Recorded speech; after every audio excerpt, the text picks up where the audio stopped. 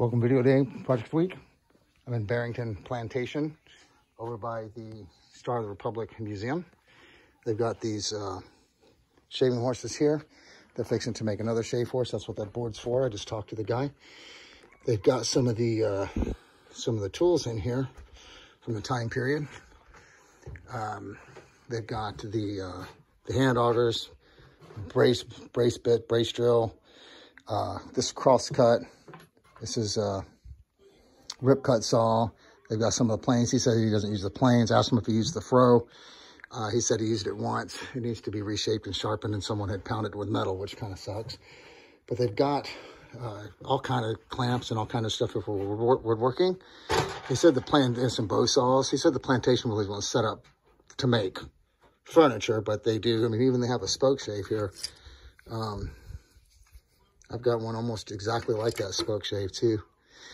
This is the one that I restored. So they've got some tools in here. I don't even know what are. But some of the, some of the stuff in here, like the mallet for the fro. Some of the small hand axes in here. Got some pretty cool stuff, forged materials, and then they've got the farm implements in here, which is really cool. This is really neat. So this is obviously not the woodworking side. I guess this is where they would dry the fruit out. I didn't ask them about it. We didn't get this far. Kids came up. So I didn't get that class, but got that over there about their tools. So that's really interesting.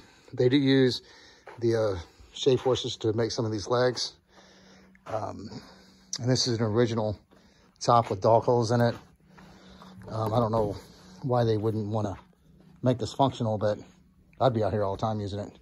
It's very cool. They didn't make the base, but they didn't make the top.